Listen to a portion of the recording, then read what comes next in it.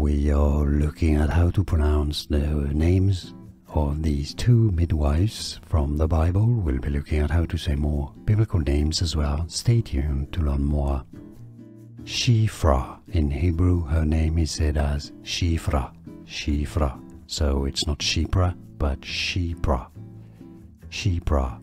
And Puah. Puah. Shiphrah and Puah. Now you know. Like this video if you found it useful. I appreciate your support and stay tuned for more Bible pronunciations to the channel. We are looking at how to pronounce the names of these two midwives from the Bible. We'll be looking at how to say more biblical names as well. Stay tuned to learn more. Shiphrah. In Hebrew, her name is said as Shiphrah. Shiphrah. So it's not Shiphrah, but Shiphrah. Shiphrah. And Puah.